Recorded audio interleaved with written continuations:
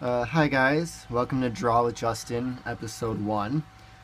Today I'll be teaching you how to draw a giraffe because it is about 4 a.m. and I have nothing better to do. So let's get started. Okay, so we're going to start with the head, and since it's a giraffe, it's tall, so the head is going to be high up on the paper. So you're going to draw a C shape.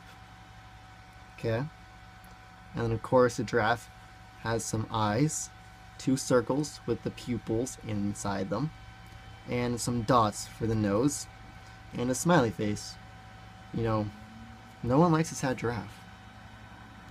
We're going to draw some ears. Just put them right on top of the head there.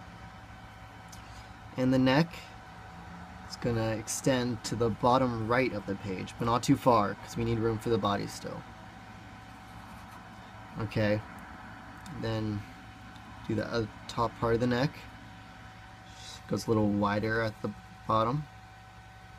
And you extend to the body, which is an incomplete oval.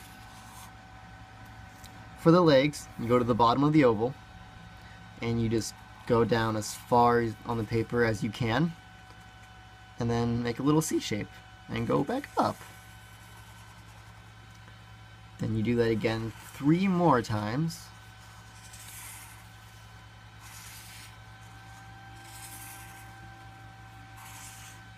So you got the feet.